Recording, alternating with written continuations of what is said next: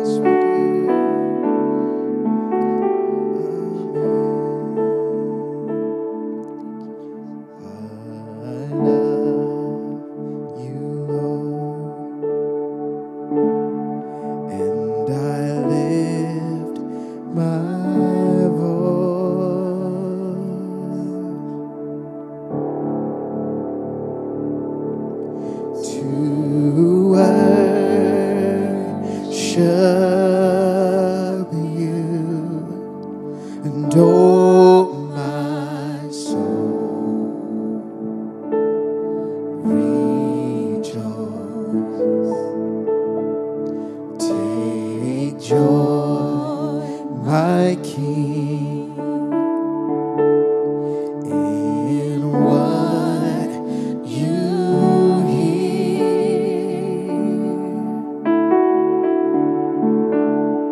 and let it be a sweet, sweet sound. Let it be a sweet, sweet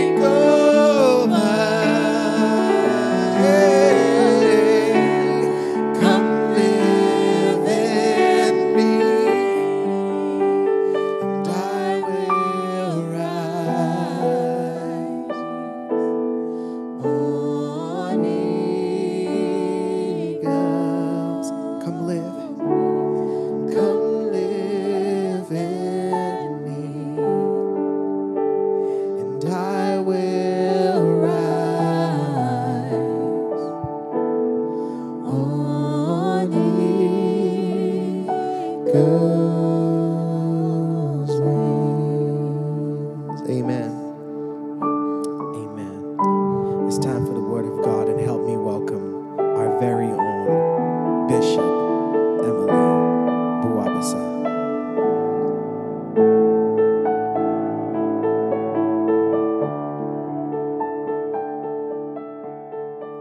Praise the Lord. What a great and awesome day the Lord has given unto us. We rejoice and we are glad. We thank God for the wonderful time of praise and worship we have had with our worship team led by Minister Emmanuel Buabasah. We give glory to God for their lives and the team. Amen. Last week, I began the subject on the fruit of the Spirit, love, the fruit of the Spirit. And the first thing we're looking at is love, because many consider this month of February a month of love, and particularly today, which is the 14th of February, considered Valentine's Day. Now, many people really do not know the origin, the essence, and the spiritual importance of Valentine's Day. Spiritual importance, I'm sure some of you are wondering, because that which is celebrated for many people has no spiritual significance. But let me just give you a little background history to Valentine's Day. During the 3rd century, a very oppressive Roman emperor called Emperor Claudius II had made it a capital punishment to worship and to serve Christ. He had decreed that the Romans will serve and worship his gods and deprive the Roman soldiers, the very young ones, from getting married. But there was an elderly Christian who stood his ground for his faith and insisted on serving Jesus Christ and preaching the love of God to the young soldiers, despite the decree made by this Roman emperor. And so it was considered treason against the government. He was arrested and sentenced to death, and so he was jailed. In the last few weeks of his life in prison, the jailer, who was the prison commander, observed how he learned and possessed very good Christian character and sought to teach the young soldiers around there about Christ. So he brought his blind daughter to be given lessons by this elderly Christian.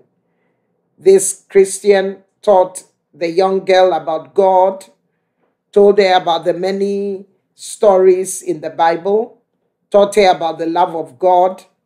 And the blind girl got so used to this elderly Christian prisoner.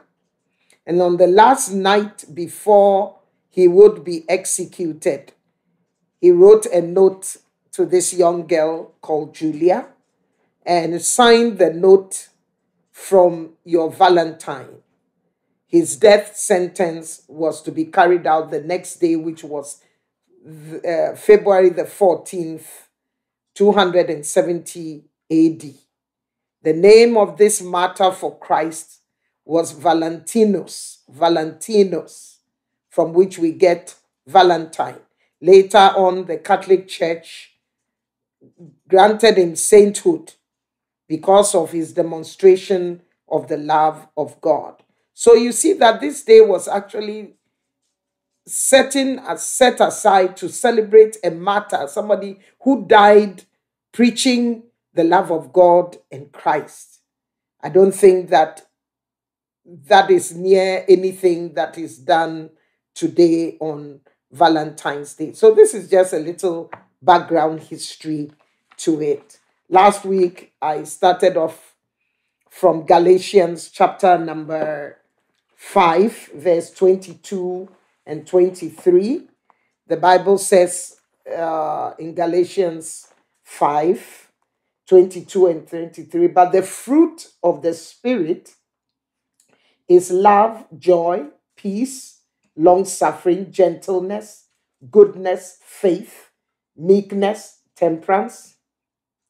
Against such there is no law. Hallelujah. The fruit of the Spirit.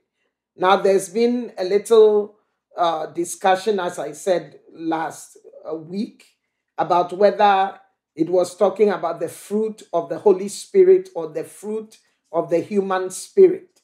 But when you read the whole text, he's talking about mainly the human spirit, and he also talks about the regenerated human spirit. The human spirit that is born again exhibits a certain character. So, beloved, when we talk about the fruit of the Spirit, we're talking about the character of the believer, that which must be manifested in our lives when we do give our lives to Christ. Our lives must reflect the character of Christ, because the life of God actually lives in us.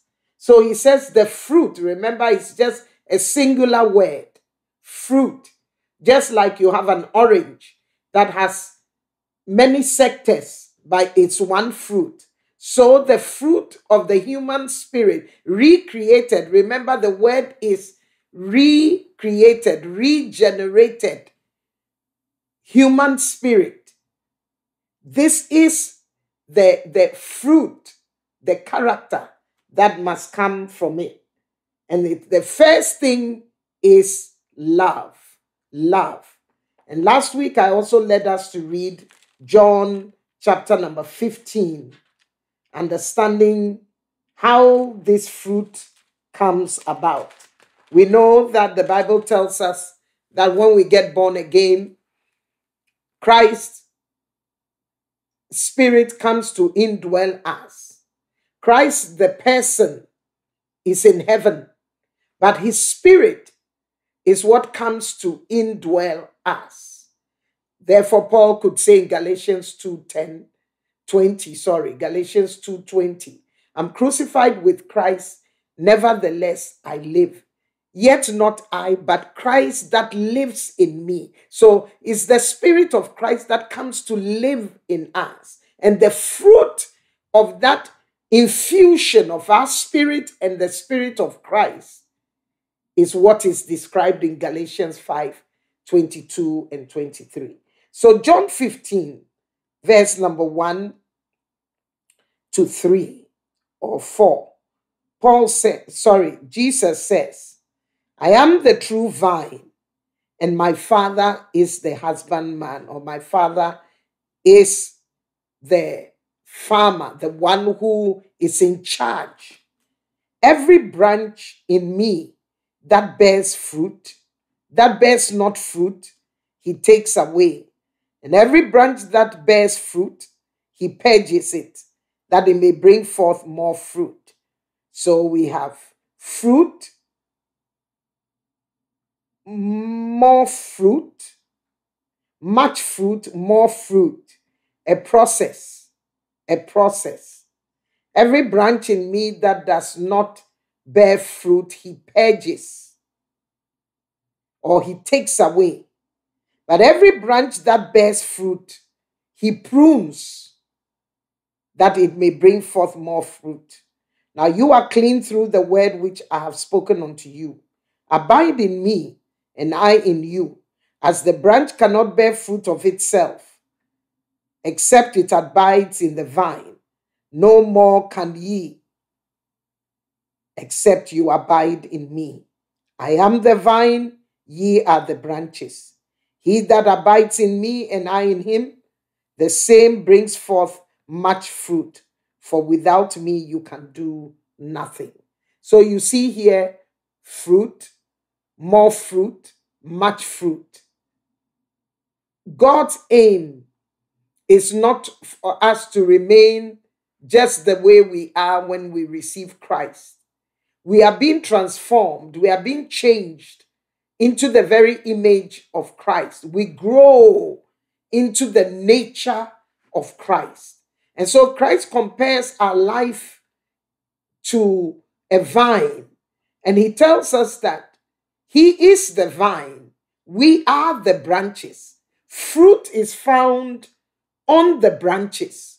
Now, fruit comes about due to the life. As the branches abide in the vine, the life of the vine flows and causes fruitfulness.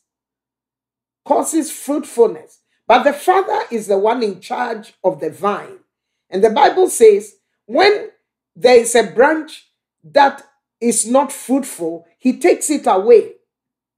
But if the branch is fruitful, then he prunes it, he cuts it. Like, when we talk about pruning, typically we think about rose bushes. When you don't prune a rose bush, it just grows up tall. But when you prune it, then it becomes a bush. And that's what God wants. Not just for us to be shooting up, but that our lives will spread out. We take root downwards, we spread out. Hallelujah. And so he speaks about the character fruit of love. And we learn from the scriptures that God is love. I want to go to 1 John chapter number 4.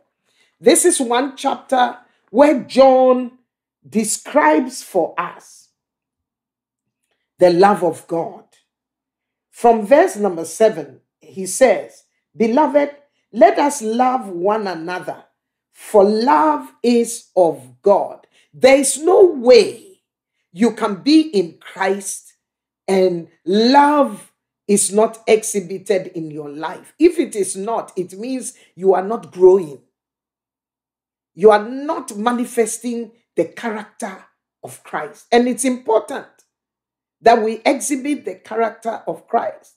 Today, as we celebrate the 14th of February, celebrating Valentine, let's go back to the origins of this celebration. It was about an elderly, godly Christian who stood his ground despite the oppressive Emperor Claudius II, who demanded that the Roman gods are the ones they are to serve. And he declared that the young soldiers will not marry. And this man stood his ground. That means he was willing to die for his faith. And beloved, that's where we are coming to in these end times. Persecution is coming, dearly beloved. Hatred for the believer is on the rise. There are a lot of countries we have not really experienced persecution, but go to countries like Russia and China and North Korea and in the Middle East and in northern Nigeria and in different parts in Sudan, where Christians have experienced persecution and some have lost their lives. But beloved, it's going to become a global phenomenon because of where the world is headed. There is an agenda that the world is following, and that agenda is to create a one world government, a one world religion. And it will call for the persecution of Christians because if we are going to really live by the word of God, we will be hated because it goes against the world's morality. Today's morality, evil is called good and good is called evil. We are coming to a place where we will not have the liberty to speak our faith easily. That's what happened to this elderly Christian. Despite the law that had been passed, he stood his ground and he was condemned for committing treason, imprisoned, and he was to die. And the day he died was the 14th of February. Beloved, he died for the faith. I believe when we talk about Valentine, we need to really speak about the fact that we should be ready to die for our faith. So he says, Beloved, let us love one another, for love is of God. And everyone that loveth is born of God and knows God. He that loveth not knoweth not God, for God is love. God is the very embodiment of love. The English translation doesn't do much good to the word love, because in the Greek, there are many different types of love. Now, when it says God is love, that is agape, the God kind of love. The God kind of love is unconditional. Unconditional. Whilst we were yet sinners, Christ died for us. That's what you call love. Love, unconditional love.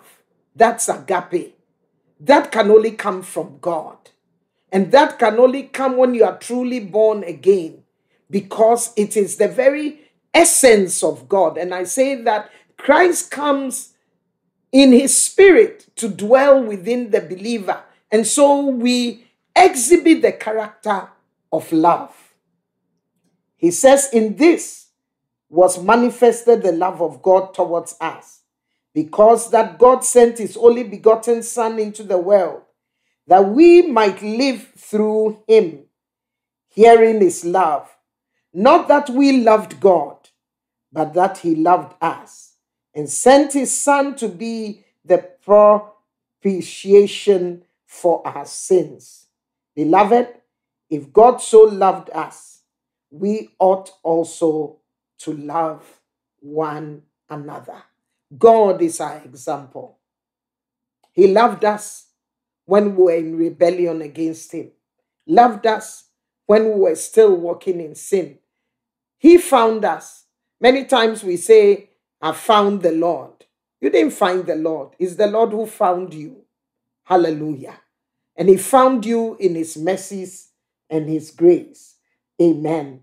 And so that speaks of it. I'm going to jump to verse number 16. We have known and believed the love that God has to us. God is love, and he that dwells in love dwells in God, and God in him. Beloved, this is the proof. The proof that you are truly born again is when you exhibit agape, the unconditional love of God. It's not in the robes you wear. It's not in the songs you are singing. It is the demonstration of love. Not love towards those who love you. For Jesus in the Gospels, and we've been talking about the kingdom of God and his righteousness, Jesus in the Gospels will tell us to love our enemies, to pray for those who despitefully use us. Beloved, that is only possible by the grace of God. In a natural human sense, beloved, you don't want to love the unlovable. You don't want to love your enemies. But it takes only the grace of God, the love that is put within us, to love those who are unlovable. So he says, we know we dwell in love when we love one another. Verse 18, there is no fear in love. There is no fear in love. Fear, the Bible says, perfect love casts out fear, because fear has torment, and he that feareth is not made perfect in love. Beloved, when you see what's going on with the pandemic, how scary it is, you can easily be gripped by fear. But the Bible says, God who is love and dwells within us, when the love of God is within us, it casts away fear. You don't need to be afraid. God has not given us the spirit of fear, Paul told Timothy. God has not given us the spirit of fear, but the spirit of love, power, and a sound mind. The spirit of love, power, and a sound mind. Beloved, fear is a spirit. 365 times is written in the Bible, fear not. Fear is not of God. You don't need to be afraid. If you are a true child of God, as Paul said, to live is Christ, to die is gain. When you truly are a child of God and have understood what Christ has done for you, you don't fear death. Because you know, to be absent in the body is to be present with the Lord. You are only afraid when you are not sure what happens when you die. Beloved, there's life after death. This life is just short. The one that takes place after death is forever, is eternal. And so you must make sure you are on the right side. You have surrendered your life to Christ. So his life is in you. For he who has the Son has life. He who does not have the Son does not have life. Do you have life? Are you afraid? Are you scared of dying? You can come to a place where the peace of God rules in your heart and in your mind. Hallelujah. Let me finish this up. It says fear creates torment. When you are afraid, you are tormented. That's how you become stressed. That's how you take on a lot of sicknesses and diseases. He says, he who fears is not made perfect in love. Beloved, you have to be growing in love. The love of God in you must be perfected. And the more that love grows in you, fear departs from your life. Hallelujah. And so this is the word of God. I would encourage you to read 1 John chapter number 4 and have the understanding that love is the very nature of God. Love is the very nature of God. We, as children of God, are becoming like Jesus in nature, in word, and in deed. The character of God is love. Hallelujah.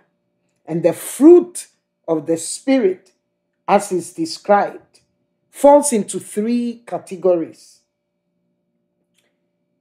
Inward blessings. The first 3. Love, joy, peace. Love, joy, peace come from within. Love means being lovely within. Joy, being joyful within. Beloved, there could be storms all around you, and yet you have joy inside of you, because the joy of the Lord is our strength. Peace. Somebody drew an art piece, and the art piece was a stormy sea, and on the stormy sea was a single boat, and the boat had one person. The boat was calmly floating, and the sea was rough, boisterous all around. That is what is peace. It's not the absolute absence of problems, but it is that calm in the midst of the storm. And Jesus promised us. He says, in this world, there will be tribulation. In this world, there will be problems. But he said, be of good cheer. I have overcome the world. My peace I give to you. Peace such as the world can never give to you. Beloved, conferences have sat. The UN has put nations together, all in the bid to find peace. My beloved, peace is a man. Peace is Jesus. He is called the Prince of Peace. The Bible says, unto us a child is born, unto us a son is given, and the government shall be upon his shoulder, and his name shall be called Wonderful Counselor, Mighty God, Everlasting Father, and the Prince of Peace. and of the increase of his government and peace there shall be no end. Beloved, true peace can only be found in our Savior, our Lord, Jesus Christ. He gives you peace in the midst of the storm. Beloved, in the midst of this pandemic, there's a peace that you can know in Christ. I'm not asking whether you attend a church, whether your name is on a church roll, whether you've been confirmed, whether you've received first communion. I'm not asking you any of that. Because Christianity, as I've been saying over time, it's not a religion, it's a relationship. It's a relationship with God. The first man, Adam, in the garden, God would come and fellowship with him. Beloved, there was no church. It was fellowship. It was a relationship. That's all God desires. Jesus said in John 17 and verse 3, and this is life eternal, that they may know the only true God. Beloved, if there's a true God, then there are false gods.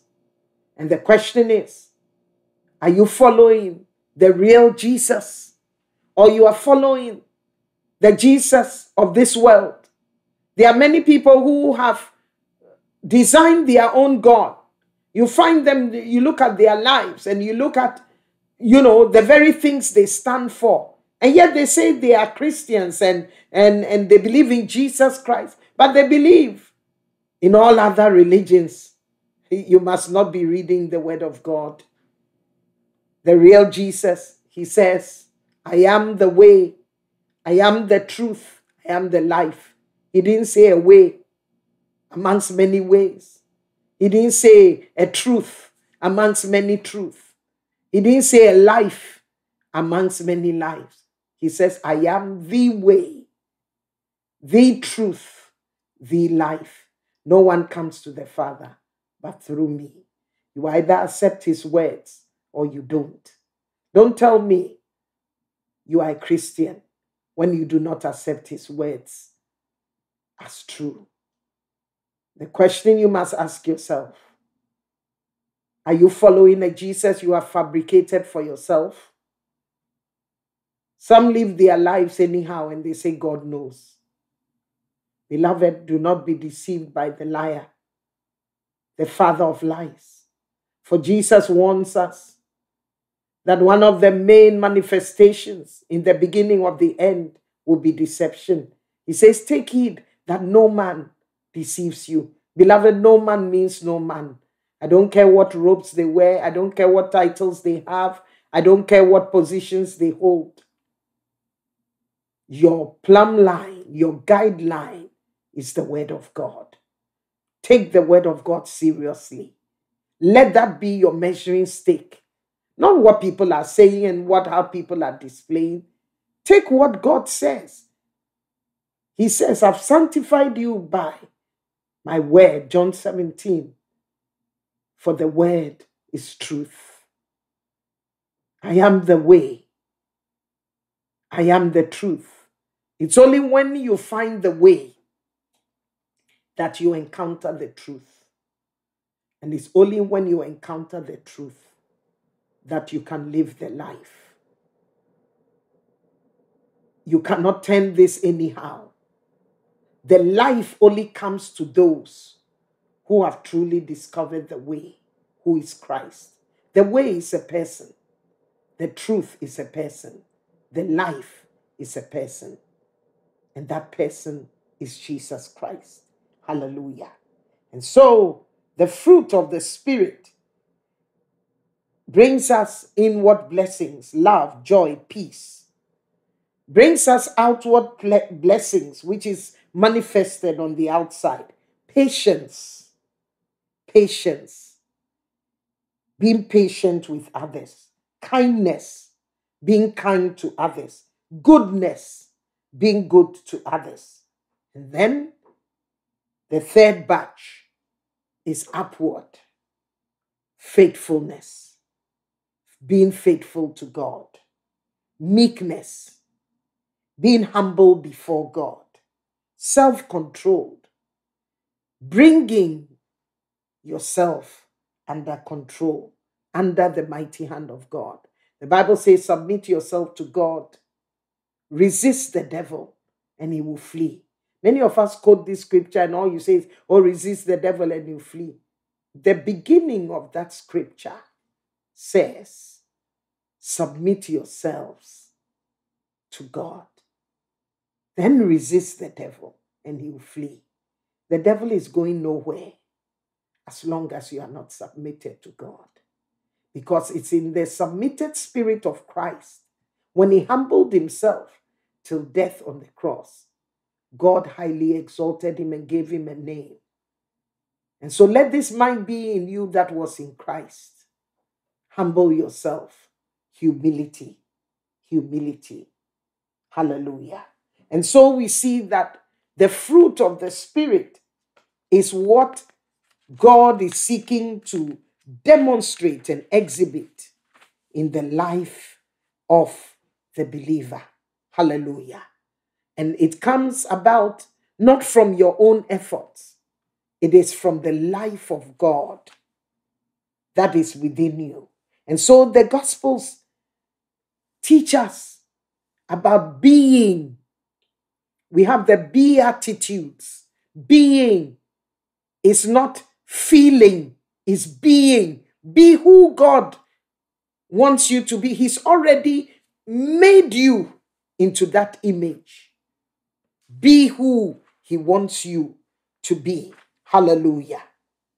Be who he wants you to be. That is what it means to exhibit the fruit of the Spirit, which is in Christ. It is compared to the fruit of the flesh. You compare, first of all, you take love. The counterpart in the flesh is hatred, selfishness, jealousy, resentment. The next fruit is joy. The counterpart of the flesh is sadness, is grief, is depression, is self-pity. Peace. The counterpart in the flesh is worry, fear, strife, conflict, tension. Do you see a lot of works of the flesh around you? Do you see any of these in your life? Beloved, the fruit of the recreated spirit, patience. The counterpart in the flesh is impatience, hastiness, short-tempered. So when you are exhibiting a short temper, just know you are in the flesh. Kindness. The fruit of the flesh is cruelty, harshness, rudeness, heavy-handedness, pushy, goodness. The counterpart in the flesh is evil, wickedness, immoral, stingy, greedy, faithfulness.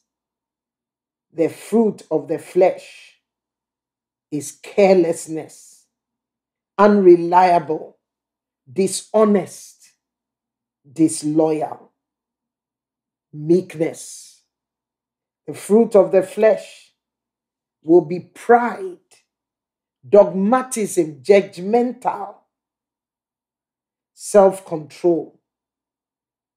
The fruit of the flesh will be indiscipline, unruly, messy. Beloved, Jesus, who lives in us, expects us to grow and to mature in him. The Bible says we are being changed from glory to glory. We are being changed. Allow God to work in your life. Humble yourself and let the Spirit of God. The Bible says against this, there is no law. Beloved, when you walk in the fruit of the Spirit, you are not judged. Even when you are judged, you know that you are exhibiting the character of Christ. As you celebrate Valentine's Day today, take the time to know that the one for whom this day is celebrated was a martyr for Christ. He died for his faith. He died exhibiting the love of God. That's what it's about. Not the other kinds of love like eros, because many have reduced Valentine's Day to eros, erotic, romantic love. There's nothing wrong with it in the right context. But beloved, that's not what it's about. It's about the agape, the unconditional love of God. I will end with John 3:16, a scripture we all know. For God so loved the world. Beloved, the emphasis is on that word so. The love is so deep. The love is so wide. The love is so, Jesus loves the whole world. God so loved the world, he gave. Love gives. Love is giving. He gave his only begotten Son. He gave the best he had. He gave himself. For John 15 will tell us that greater love has no man than this, but that a man will lay down his life for his friends. That's what Jesus did. He paid the debt he did not owe. He paid the debt you and I owed. For a death sentence was upon us. The wages of sin is death. But the gift of God is eternal life. Will you embrace that gift? Will you surrender your life to him? Beloved, life is short. People are dying all around us. Do not make the mistake of thinking that when you die, someone can pray you into heaven. It doesn't happen. You make the decision on this side of life.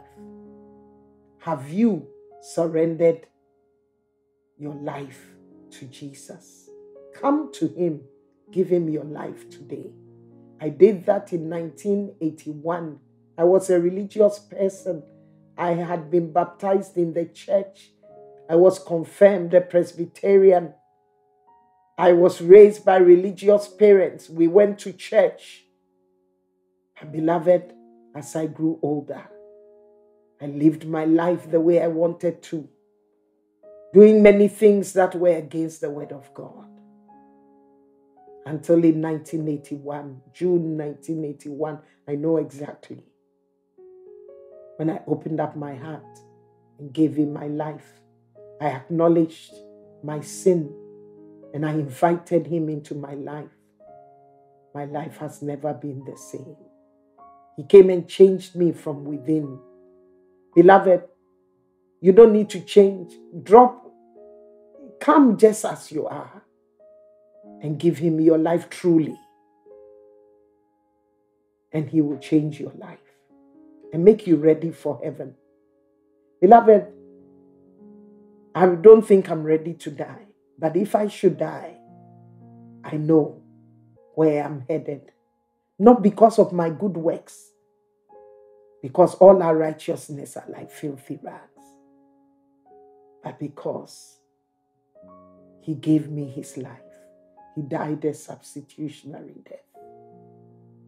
Will you give him your life today and make this Valentine's Day meaningful? Shall we pray? If you want to give your life to Jesus, say this prayer with me. Lord Jesus, I know I'm a sinner. I've heard your word.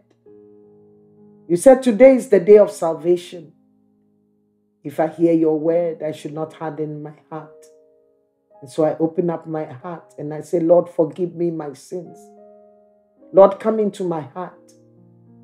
Take control of my life. Today I invite you to be my Savior and to be my Lord. I thank you for hearing me. Beloved, may you know and encounter the true love of God wherever you are. Let this day have meaning in your life. God loves you.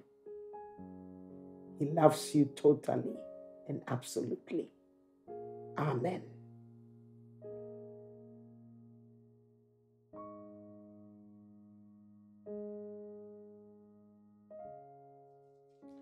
Well, bless the Lord.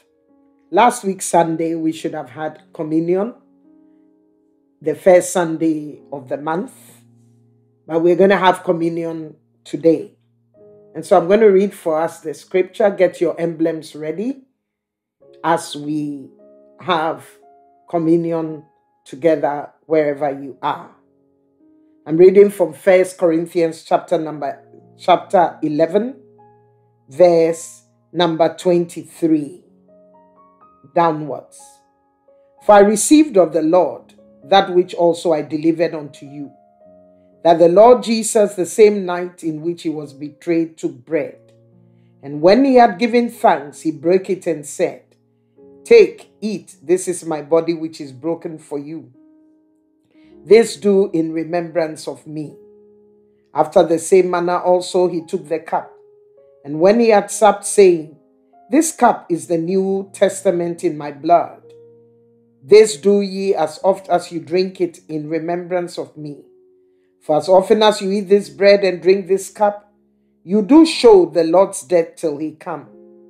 Wherefore, whosoever shall eat the bread and drink this cup of the Lord unworthily shall be guilty of the body and of the blood of the Lord.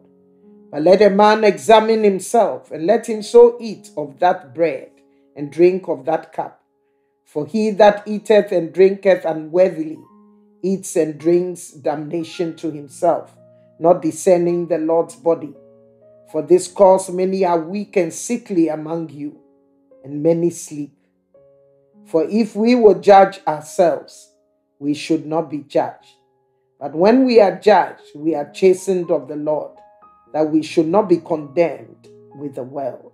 Amen. And so we take the emblems.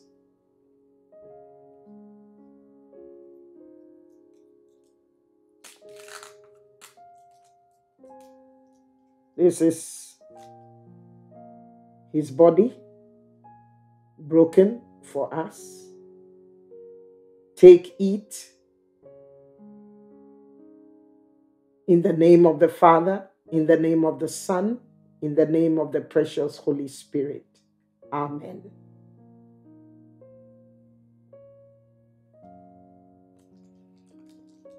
Bible says he took the cup and blessed it.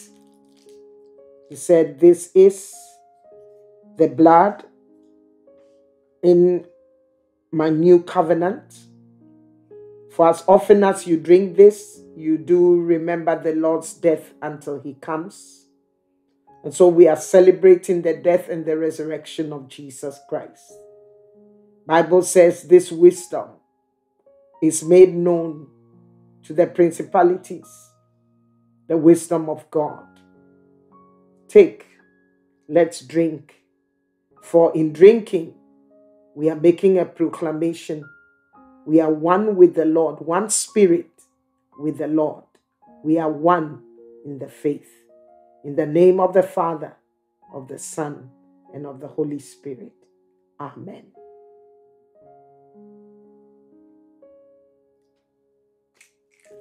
So, Lord, I declare, bind us together with cords of love that cannot be broken.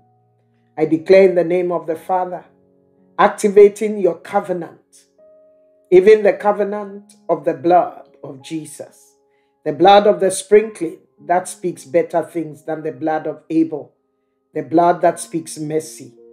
May your mercy abound in the lives of your people. May grace abound in the lives of your people. And by this communion, I speak healing, that the sick be healed in the name of Jesus.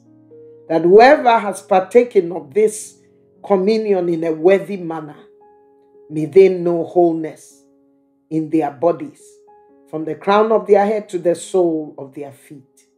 Holy Father, we pray, declaring your word, that no evil will come nigh our dwelling, no plague. And so may we escape this pandemic. May we escape even through the medium of the blood of Jesus. We declare ourselves covered, our families covered, our loved ones covered by the blood of Jesus. We thank you, Father, in the name of the Father, in the name of the Son, in the name of the Holy Spirit. Amen. God bless you. God bless you, as many as have partaken of the communion. Amen.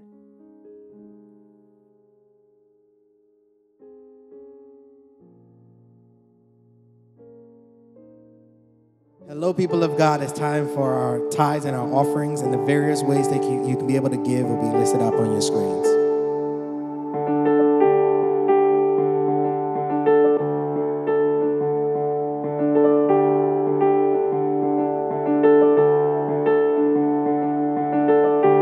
Come on, we sing.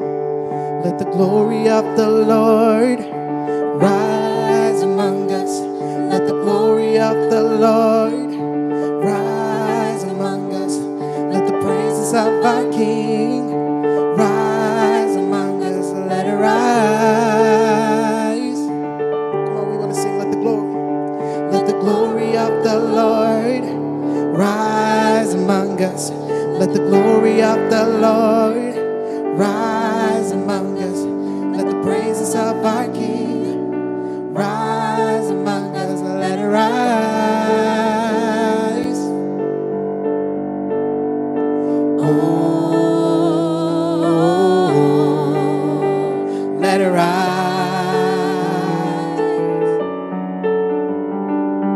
Oh,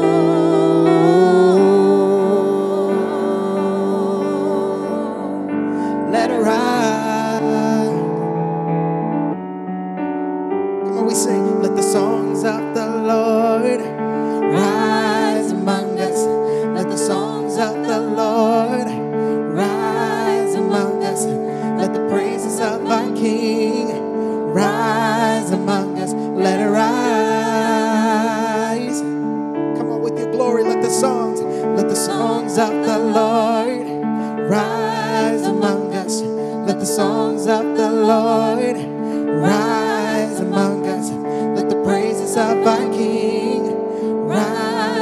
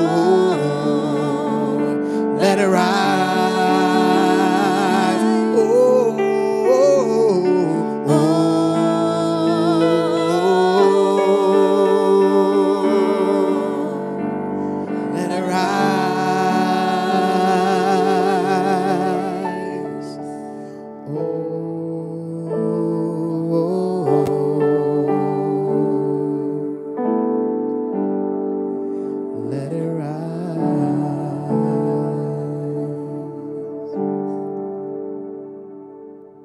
Bless the Lord. Well, we have come to the end of our service. I want to declare the benediction. And so let us pray. Beloved, I declare the Lord bless you. The Lord keep you. May the Lord cause his face to shine upon you. May the Lord be gracious unto you. Lift up his countenance and give you peace. May the grace of our Lord Jesus Christ, the love of God, and the fellowship of the Holy Spirit rest and abide with you, both now and forevermore. Amen. Until we meet again next week, by the grace of God, keep loving him. Draw closer. Draw closer. Bear more fruit. Bear much fruit. Abide in him. You will ask whatever you will, and it shall be done unto you. Amen. God bless you.